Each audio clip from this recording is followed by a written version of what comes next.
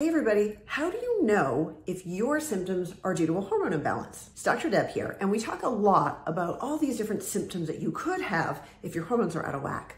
But if you have brain fog, or you're feeling frazzled all the time, you're tired, you're not sleeping, you've got night sweats, you're bloated, you've got a bunch of symptoms, how can you know whether your symptoms are because of a hormone problem or maybe they're because of something else? Well, the first clue that we have is whether they change with your cycle. So a really common pattern would be that the symptoms get a lot worse that week before your period.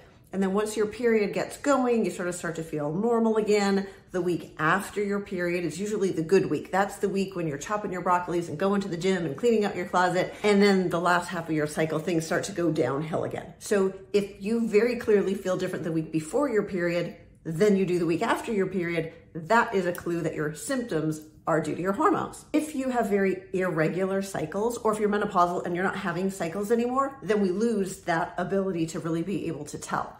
So the next way that we can do it is we can look at patterns of symptoms. We have a hormone quiz on our website at signaturewellness.org. You can take the quiz. I have quizzes in my book, This Is Not Normal, and you can see whether you have a pattern of hormones that would suggest a hormone imbalance. And then at the end of the day, the way that we really find out is we measure your hormone levels and we look at what's going on. It's a little bit more complicated than that, because when you're cycling, we have to do the hormone tests at the right time in your cycle. And if you have irregular cycles, of course, that gets tricky. If you're menopausal, it's a little bit easier, but it's not what we were trained to do in medical school. Your regular doctor may or may not be willing to test your hormones for you, and you might have to find somebody who really specializes in bioidentical hormones to get the proper analysis.